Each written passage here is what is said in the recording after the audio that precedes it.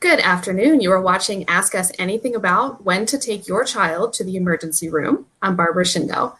According to the National Institutes of Health, about 30 million kids go to the emergency room every year. And we know that trips to the emergency room can be stressful and frightening, can cause a lot of anxiety. But with the right information, we can help reduce some of that anxiety, prepare you and your family for any potential trip to the emergency room, and hopefully help you have a more positive experience.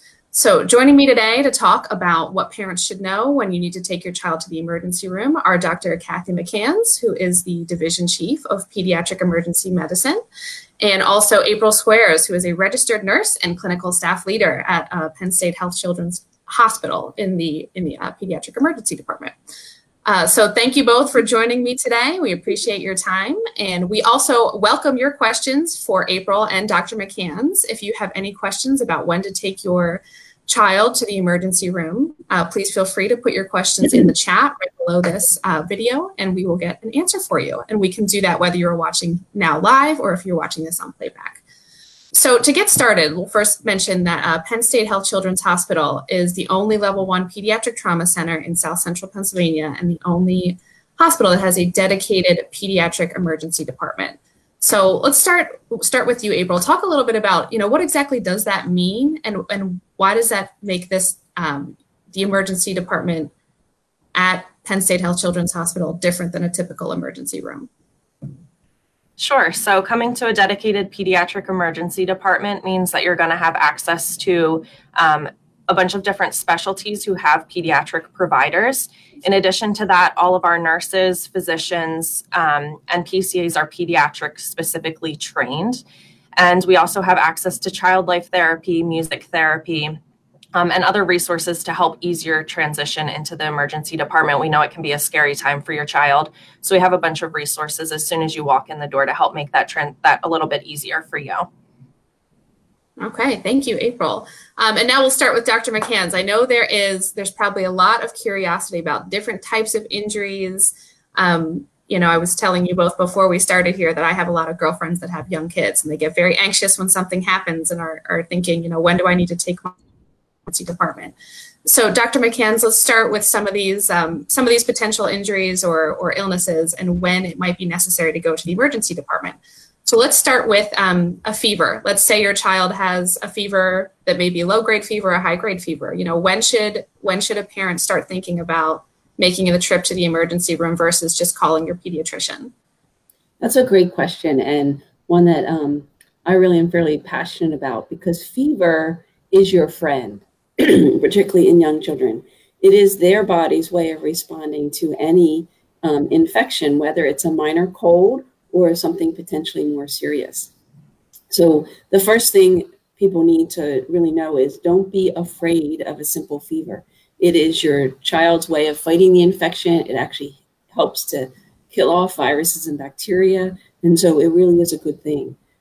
There's really only one reason that we treat a fever, and that is to help a child feel better, because when children feel poorly, they may not drink or eat, or they may be very fussy and irritable, and it's stressful for the child and the family. So it's always a good idea to call your pediatrician. If your child is otherwise acting well but has a fever, they'll talk you through it. They will help triage whether the child can come in and be seen in their office, whether that needs to happen on the same day or can wait a day or two.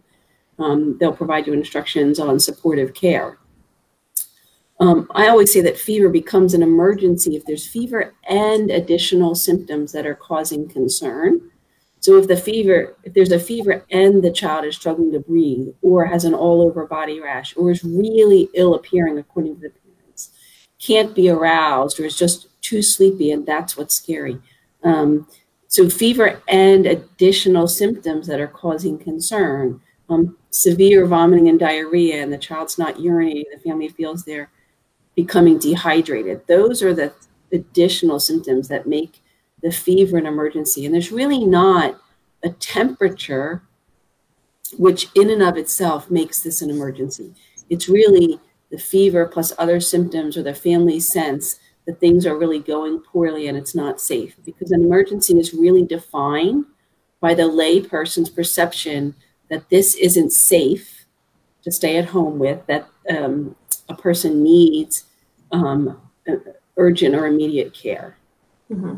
I'm glad you brought that up about there's not a specific temperature that would cause the emergency, because I would think a lot of folks might think, you know, a 103 fever is much more dangerous or scary than a 99 or 100. But you're saying there may be circumstances where a fever that high is totally treatable at home.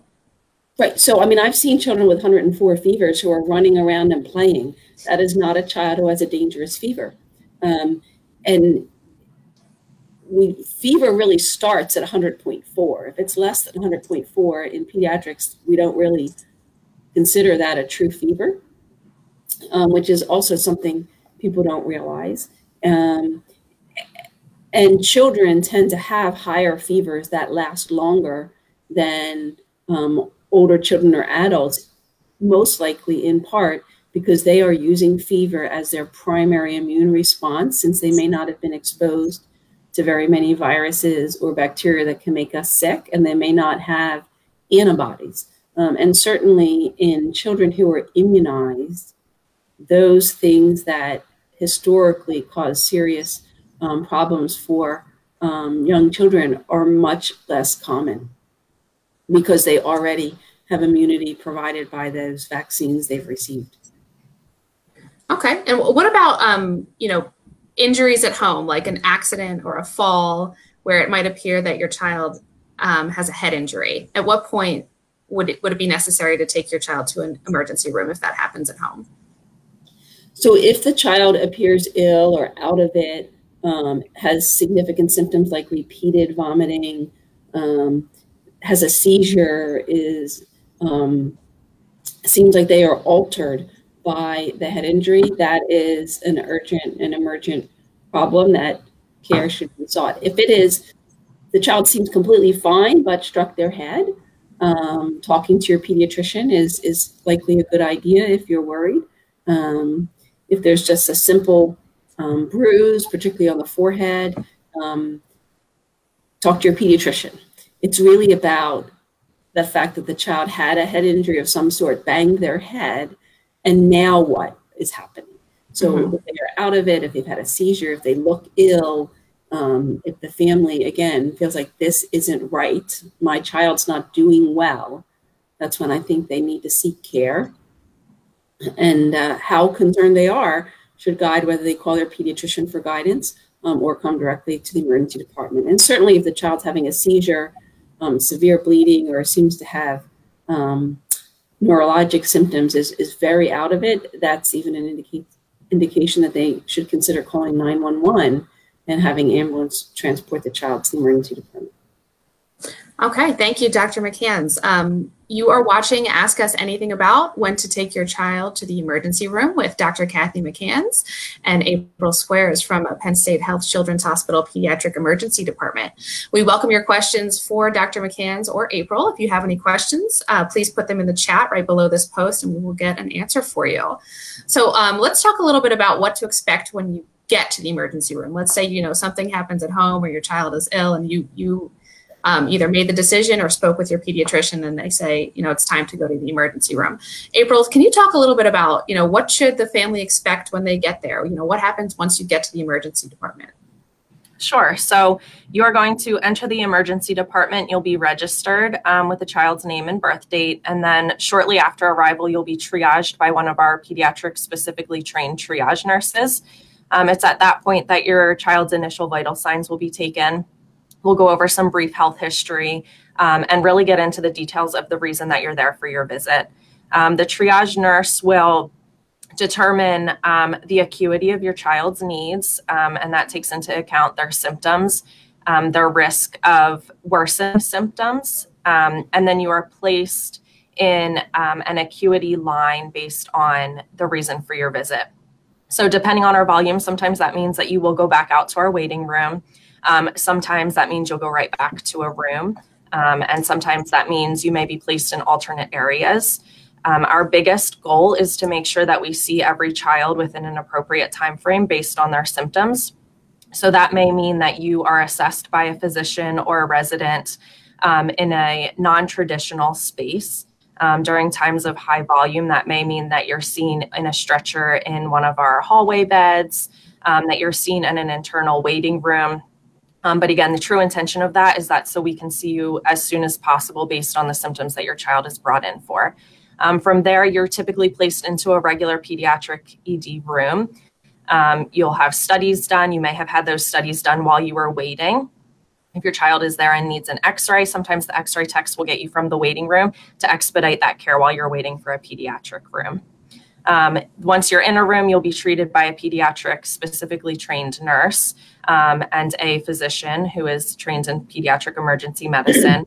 And then from there, we'll provide the care that you need. Once some of that is done, you may also be asked to move back to an internal waiting room while we finish your evaluation and your treatment. And again, that's just so we can expedite care through all of the patients that we need to see. Mm-hmm. And is there anything, parents or guardians, families should know about preparations? Is there anything specific they should bring along with them, or they should know or have before they come? Not necessarily, especially in a true emergent situation.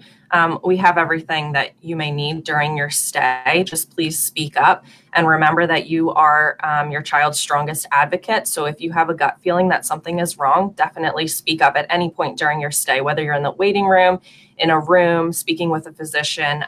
Your voice truly matters. So I would say it's helpful, and if a family has a child who is on medications, if they keep a list of the child's current medications and dosages kind of in their pocketbook or something, or their wallet, something that would be going with them in an emergency. Not that you should ever take time in an emergency to seek and find information, but if it is maybe more urgent than emergent, to be ensure you have that, particularly if you're going to an emergency department that is not connected with your child's primary care. Through electronic medical records, we do often have access to a lot of information that we did not used to have. But if we can know for sure medications a child's on and dosages, being sure that all the care providers have access and information regarding if a child's allergic to certain things. Again, we'd have access to that if your child's been cared for at the Hershey Health System in the past. But if you get unaffiliated care, or you're traveling sometime and you're going to an ED that doesn't know your family, having that information is really helpful. As well as if you've been referred to the emergency department from another provider for care that can't be provided at that location, if there's test information, or in particular radiology, like having it on a disc and bringing that with you to us, will save some time in us starting either the process over or electronically trying to obtain that information. Mm-hmm. So Dr. McCans, you mentioned, if you may get referred to the emergency department from another provider, let's say, talk a little bit about, for example, if you go to an urgent care or your pediatrician's office, particularly if you're at an urgent care and you're there with your child, and then, the staff at the urgent care says, we think you need to go to the emergency room instead. You talk a little bit about, what should the expectation for parents and kids be if they are in that type of situation?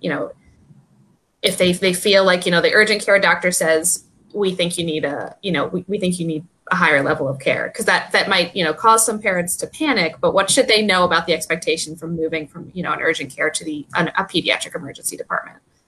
Yeah, so certainly. So, urgent cares have really expanded the availability of medical care rapidly to a lot of people, but it is uncommon to have dedicated pediatric providers in urgent care settings.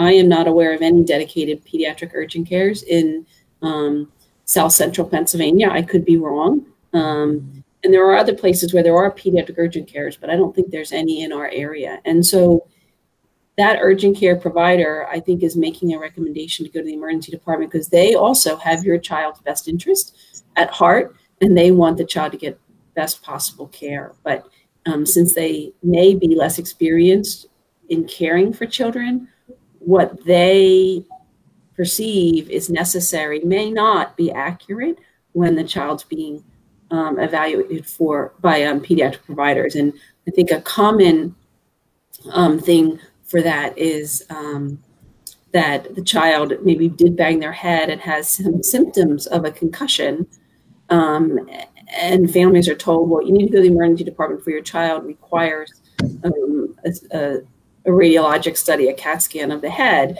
and then you come to the emergency department and we evaluate the child fully, and we feel that that's not necessary. In pediatrics, we really try to limit radiologic studies of children that aren't going to have a significant effect on their care, because there's long-term risks associated with that. So if the referral's been made by a non-pediatric provider, it may be that they are really in an abundance of caution making the recommendation they are, but we may view what's necessary or appropriate differently. And I think, again, to keep in mind that along each step, people are making recommendations because they truly want the best possible outcomes and care for your child. And then we typically are discussing with the family why we think what we think, why it's necessary, what the risks and benefits are, and working with the family to come to a plan that is acceptable to everybody. Mm-hmm. And please excuse my cat. He's obviously curious about this too. I apologize. Thank you for that, Dr. McCans. You are watching Ask Us Anything About When to Take Your Child to the Emergency Room with Dr. Kathy McCans and April Squares from Penn State Health Children's Hospital's Pediatric Emergency Department. And April, I had wanted to ask you this question as well when you were talking about what to know when you are bringing your child to the emergency room. Is there ever a circumstance where a parent or guardian should call ahead and let an emergency room know they are coming? Is that necessary, or just by nature of it, is it not necessary? It's usually not necessary. Sometimes if you call your pediatrician beforehand, your pediatrician will call in and give us a heads up that you're on your way. But otherwise, it's not necessary to give us an advance notice that you're coming in. Okay. And is there anything additional that either of you want to add to the question about, what does emergency room staff need to know about my sick child or my child's condition? Is there anything in particular that parents should be prepared for there? I do think that if your child has special needs, it's really important to share with the emergency department things that help that child be more comfortable. When I think of children with significant developmental delays or children with autism, sometimes they have very specific things that we would not be able to predict, that either makes it easier or harder for that child. And so if families are proactive about saying, this is what my child is most sensitive, or that sort of thing.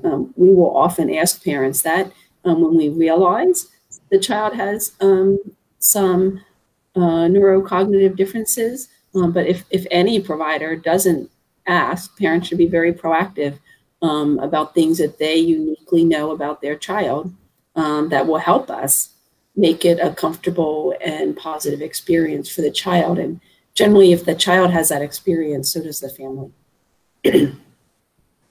I'm actually glad you brought up,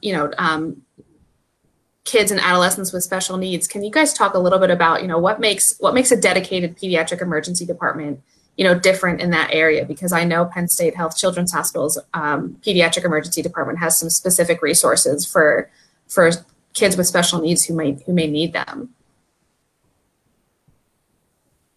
Dr. McCans, did you want to speak to that? Sure. So I really think it's having that full spectrum of providers that are experienced with taking care of children, as well as the additional subspecialty physicians who, whether or not they're available in person in the moment or available to us via a phone call to help support a child's need. And additionally, we have access to Child Life, not 24 hours a day, but they're here for a significant number of hours every day, as well as music therapists who they really are wonderful in engaging all our children, but especially those with special needs. And then we have some equipment that can be helpful for children with special needs available to us. I always forget there's this distracting machine that has lights and strobes. I forget what it's called all the time, but for a child that finds that sort of stimulation soothing, we can bring that in the room. And by virtue of the fact that we have frequent contact with our child life therapists in particular, they have taught many of us how to bring some of those same skills to the child who is there when child life is not present.